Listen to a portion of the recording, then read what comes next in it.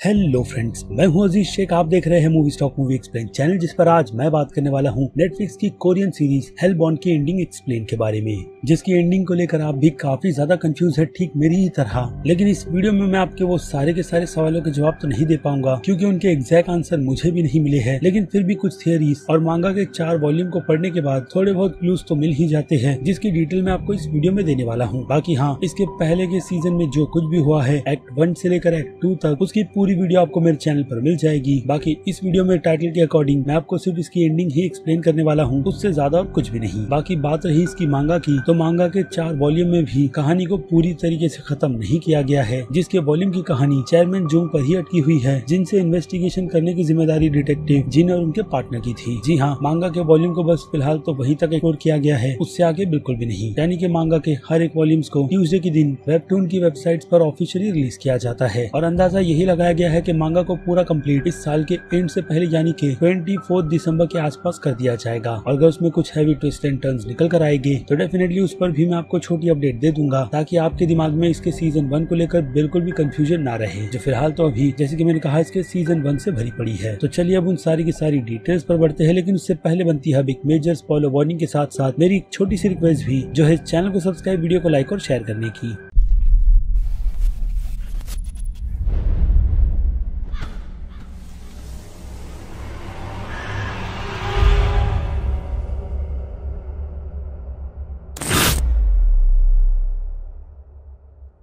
So friends, तो इसके पूरे शो की स्टोरी को बेस बस एक सन की या फिर कह लो साइको चेयरमैन जुंग की थियरी से शुरू किया गया है, जिस पर इस टाइम तक काफी लोग बिलीव करना शुरू कर देते हैं कि उसके पास कई सारी इन्फॉर्मेशन इन नर्क के जल्लादों को लेकर है, कि कैसे ये लोग भगवान के ही कहने पर इंसानों को सीधे आकर सभी के सामने सजा देते हैं, ताकि कोई भी पापी इस दुनिया में मौजूद ना हो। और देखते ही देखते चेयरमैन जुंग का वो प्लान पूरी तरीके से कामयाब होता है, जहाँ से टाइमलाइन सीधे 4 साल का टाइम जम लेती है। लेकिन ये सब कुछ होने से पहले चेयरमैन जुंग खुद के एक राज को भी बताकर मरते हैं, यानी कि नर्क जाकर कि 20 साल पहले उन्हें भी फरिश्ते की तरफ से एक वार्निंग दी गई थी हेल में जाने की। जबकि अगर देखा जाए तो चेयरमैन जुंग ने अपनी लाइफ में कोई भी पाप नहीं किए हैं। लेकिन अगर मांगा की बात करें तो मांगा की कॉमिक बुक में जैसे कि मैंने कहा कुछ हिंट्स दिए गए हैं, जिस हिंट में हमें चेयरमैन जुंग के हाथों पर जले हुए निशान के बारे में भी बताया जाता है। लेकिन जुंग उसके बारे में ज्यादा कुछ डिस्कस करे उससे पहले ही डिटेक्टिव जिन का पार्टनर इम्पियो इस थ्योरी के साथ सामने आ जाता है कि आज से कुछ साल पहले एक बिल्डिंग में लगी हुई आग से चेयरमैन जुंग ने ही एक प्रेग्नेंट औरत को बचाकर निकाला था, जिसके हस्बैंड ने ही अपनी वाइफ पर शक के चलते उस पूरी बिल्डिंग में आग लगा दी थी। और शायद चेयरमैन जुंग वही शख्स है जिनकी शक्ल उस बंदे से बहुत ही ज्यादा मिलती जुलती है। और सीरीज में ऐसे कई सारे अच्छे काम चेयरमैन जुंग का कैरेक्टर करता है, इसकी इन्फॉर्मेशन हमें न्यूज के जरिए ही समझाई जाती है। लेकिन अगर दूसरे पार्ट पर आए तो हो सकता है कि चेयरमैन जुंग ने अपनी लाइफ में सबसे बड़ा क्राइम अपने उसी ऑर्फनेज को जलाकर किया होगा, जहाँ वो बचपन से पला बड़ा है। और उसके बाद वो वहाँ से सीधे अपनी जर्नी यानी कि मौत पर निकल गया, जिसमें टिबिट्स पे जाकर उसे यही मोटिव मिला कि उसे अपनी लाइफ में ऐसा क्या करना है जिससे पूरी के पूरी दुनिया ही बदल जाए। और वो चीज भी हमने इस सीरीज में बहुत ही अच्छी तरीके से देख ली है। लेकिन अगर आ जाए ऑर्फनेज के जलने के पार्ट पर, तो उसके पीछे की थियरी ये एक हो सकती है, जिससे कि हमें सीजन 2 में चेयरमैन जुन का कैरेक्टर बहुत ही ज्यादा वायलेंस नजर आएगा, थैंक्स टू इसकी एंडिंग। जिस एंड में हमने पाक को फिर से जिंदा होते हुए देखा, तो उनके जिंदा होने के अकॉर्डिंग सीजन 2 में मुझे लगता है कि चेयरमैन जुंग भी रिटर्न आएगा। जिस कैरेक्टर के इनोसेंट से चेहरे के पीछे कितना बड़ा शैतान छुपा था, उसका पता तो हमें इसके एपिसोड नंबर 3 में ही चल गया था। तो सोचो, अगर वो कैरेक्टर मरकर फिर से जिंदा होगा और इस बार उसके पास कई सारे आंसर्स मरने के बाद से लेकर जिंदा होने तक के रहेंगे, वो भी पूरे 4 साल के टाइम गैप के, जो कि थैनोस के फिंगर स्नैप से लेकर हल्क के फिंगर ब्लिप की ही तरह लगती है, जिसमें वक्त उन लोगों के लिए बिल्कुल भी नहीं बीता है जो लोग उस वक्त यानी कि 4 साल पहले मारे गए थे। लेकिन रीजन अब भी अननोन है, जिसमें अगर पाक के कैरेक्टर को रिटर्न लाया गया है तो हो सकता है कि इसके पीछे का रीजन उनके कैरेक्टर को और भी काफी ज्यादा डेवलप करना हो, या फिर उन्हें ही सीजन 2 में पूरी तरीके से लीडिंग लेडी बना दिया जाए, जो अपने हिसाब से दुनिया को बदलने की कोशिश करेगी और चेयरमैन जुंग अपने हिसाब से, यानी कि लोग 2 हिस्से में बट जाएंगे और इन दोनों को ही अपनी ही आइडल समझकर फॉलो करना शुरू कर देंगे। बाकी पाक के कैरेक्टर के रिटर्न आने की थियरी ये भी कहती है कि वो उनका प्यार ही होगा, जिसके चलते भगवानों की तरफ से यही डिसीजन लिया गया होगा कि उन्होंने जो कुछ भी पाप किए थे उसकी सजा उन्हें 4 सालों के अंदर दे दी गई है, इसलिए उन्हें रिटर्न वापस भेजा गया है फिर से अच्छे काम करने के लिए, यानी कि लाइफ का दूसरा चांस। और यही चीज चेयरमैन जुंग के कैरेक्टर पर भी लागू होती है, जिसने सीरीज के अकॉर्डिंग कोई भी पाप नहीं किए हैं, लेकिन उस कैरेक्टर के ऑर्फनेज का पूरी तरीके से अबेंडन इंडिपेंडेंट होना कहीं ना कहीं इस कैरेक्टर को शक के घेरे में लाकर तो डालता ही है। ऑफिस में फैंस की एक और थियरी को ऐड करे तो फैंस का मानना ये है कि बे और उसकी वाइफ के सेक्रीफाइस की वजह से भगवानों का मन बदला होगा और उन्होंने जो भी गलतियां की है उसे वो सुधार रहे हैं, यानी कि इन दोनों का कैरेक्टर भी सीजन 2 में रिटर्न आ सकता है। अगेन फैंस की थियरी के अकॉर्डिंग इट मीन्स के एक और विलन रॉन्ग वॉक यानी कि स्कल फेस भी रिटर्न आ सकता है। लेकिन जो सस्पेंस हम सभी के दिमाग में आकर बैठ चुका है कि असल में ये नर्क के जल्लाद सच में नर्क से आते हैं या फिर कहीं और से, और जो एंजल है वो सच में एंजल है या फिर कुछ और। तो इसमें अब अगर कुछ थियरीज की बात करें तो एक थियरी यही कहती है कि अगर नर्क के कॉन्सेप्ट को इस सीरीज में इंट्रोड्यूस करवाया गया है तो कहीं ना कहीं स्वर्ग भी होगा, जिन्हें अभी तक फिलहाल तो एक्सप्लोर बिल्कुल भी नहीं किया गया है। लेकिन मांगा की बात करें तो मांगा में इसका जिक्र क्रिएशन 1 कर किया गया था, यानी कि किसी ने इन्हें क्रिएट किया है या फिर कह लो कि नर्क से सीधे समन किया है, जिसकी गलतियों की वजह से ये चीजें बार बार रिपीट हो रही है। यानी कि कोई एक ऐसा कैरेक्टर भी होगा जिसे इन सब के बारे में पता है कि असल में ये चीज है क्या और उसने किस रीजन से इन्हें अर्थ पर समन किया था, जो शायद किसी न किसी तरीके की रिचुअल होगी। लेकिन चेयरमैन जुंग ने लोगों को बिल्कुल ही गलत इन्फॉर्मेशन देकर सभी इंसानों को नया वर्ल्ड के सपने दिखा दिए हैं, जो वर्ल्ड बहुत ही ज्यादा डेंजरस है। लेकिन जब लोगों का ये भ्रम टूटेगा तो फिर चीजें पूरी तरीके से केओस मचा देगी, जिनमें न्यू टूथ के एग्जिस्टेंस को लोग पूरी तरीके से जज करेंगे। और अगर ऐसी सिचुएशन में लोगों को आकर दिलासा चेयरमैन जुंग का कैरेक्टर देगा, ऑब्वियसली लोग उस पर भरोसा भी करेंगे। लेकिन फिलहाल तो उनके अपीयरेंस को बिल्कुल भी ना दिखाते हुए इसके सीजन 1 के एंड में मिस पार्क के कैरेक्टर को इंट्रोड्यूस करवा दिया गया है, इसलिए चांसेस उनके ज्यादा बढ़ते हैं। अभी के लिए तो चेयरमैन जून के बिल्कुल भी नहीं। लेकिन वो कहते हैं ना कि अगर सीजन 1 अपनी हाइप बनाने में पूरी तरीके से कामयाब होता है तो वहीं उसका उल्टा सीजन 2 कई सारे मामलों में कर देता है, यानी लोगों को कुछ ऐसी डिसअपॉइंटमेंट देकर जिससे कई ज्यादा उम्मीद फैंस ने रख रखी थी। तो आई होप वैसा कुछ इसके सीजन 2 में बिल्कुल भी ना हो और फैंस को एक प्रॉपर जवाब मिले, जिसका आंसर फिलहाल तो उन्हें इसके पहले सीजन के एंड में बिल्कुल भी नहीं मिला है, और मिला है तो सिर्फ एक क्लिफ हैंगर जिसकी मिस्ट्री अब भी बिल्कुल अनसॉल्व है, क्योंकि क्लियर जवाब मेरे पास भी नहीं। बाकी बात करें इसके फर्स्ट एक्ट के डिटेक्टिव जिन और उनकी बेटी की कैरेक्टर की, तो उनके कैरेक्टर को भी पूरी तरीके से साइड में रख दिया गया था इसके फर्स्ट एक्ट के बाद, जिनका काम मुझे लगता है कि सीजन 2 में रहेगा, यानी कि एक गवाही जो चेयरमैन जुन को पूरी तरीके से फंसा सकती है। लेकिन वही डर डिटेक्टिव जिन की बेटी का भी लगता है, जिसका दिमाग पूरी तरीके से सटक गया है, क्योंकि उसके फेस के वियर्ड से एक्सप्रेशन हमें इसका हिंट देते हैं कि कहीं न कहीं वो भी चेयरमैन जुन के रास्ते पर चल रही है, जिसे खुद चेयरमैन जुन ने ही क्रिएट किया है। उसके बाद आ जाए बे और उनकी वाइफ पर, तो चांसेस उनके भी काफी ज्यादा रिटर्न आने के हैं, जैसे कि मैंने कहा। बाकी मे हाई के कैरेक्टर की बात करें तो वो कैरेक्टर कई लोगों के बीच फेमस होने वाला है, जिसकी एक झलक हमने इसके एंड के एपिसोड में देख ली है कि एक टैक्सी ड्राइवर के सपोर्ट करने की वजह से वो एक ऐसी बुरी सिचुएशन से निकलकर भाग गई जहां उन्हें पकड़ लिया जाता। लेकिन कुछ लोग उनके सपोर्ट में आने की वजह से चीजें पूरी तरीके से बदल रही है, यानी कि मे हाई अब अपनी पूरी ताकत के साथ इसके सीजन 2 में न्यू टूथ को एक्सपोज करेगी, और ऊपर से शायद से उनका साथ देने के लिए अब मिसेस पार्क का कैरेक्टर भी आ गई है, जो आते के साथ में ही अपने बच्चों की लोकेशन पूछेगी, जिनके बारे में भी कोई डिटेल रिवील नहीं की गई कि वो बच्चे प्रॉपर एयरपोर्ट से अपनी डेस्टिनी पर लैंड हुए भी थे या नहीं। बाकी बात करें इसके सीजन 2 की कंफर्मेशन की, तो फिलहाल तो नेटफ्लिक्स की तरफ से उसे ऑफिशियली कंफर्म नहीं किया गया है, लेकिन कुछ रूमर ऐसी भी निकल कर आई थी कि पेंडेमिक के दौरान, यानी कि उसके पहले इसके टोटल 12 एपिसोड्स की प्लानिंग की गई थी, लेकिन कोविड के लगने के बाद इसलिए 12 में से सिर्फ 6 ही एपिसोड कंप्लीट हो पाए, जिन्हें नेटफ्लिक्स की तरफ से रिलीज कर दिया गया है। इट मींस कि नेटफ्लिक्स की तरफ से इसके सीजन 2 या फिर कह लो बाकी बचे एपिसोड्स को भी कंप्लीट किया ही गया होगा, जिसकी अनाउंसमेंट जल्द से जल्द हो जाएगी अगर ये सीरीज हिसाब से काफी ज्यादा पॉपुलर होती है तो, जो इन केस फिलहाल तो अभी उसी मोड पर चल रही है, क्योंकि लोग इस सीरीज के बारे में बात कर रहे हैं। इसलिए इस पर एक एंडिंग एक्सप्लेन की वीडियो बनी है, जिसे लेकर अब आपकी क्या राय है उस बारे में मुझे कमेंट कर जरूर बताइएगा, क्योंकि अब वक्त है इस वीडियो को यहीं पर खत्म करने का। मैं हूँ अजीज शेख, मिलूंगा आपसे जल्द ही दूसरी किसी वीडियो में किसी और फिल्म या फिर किसी और सीरीज के टॉपिक पर बात करते हुए। तब तक के लिए आप मेरे चैनल के बाकी दूसरे वीडियोस को भी एंजॉय कीजिए और टिल देन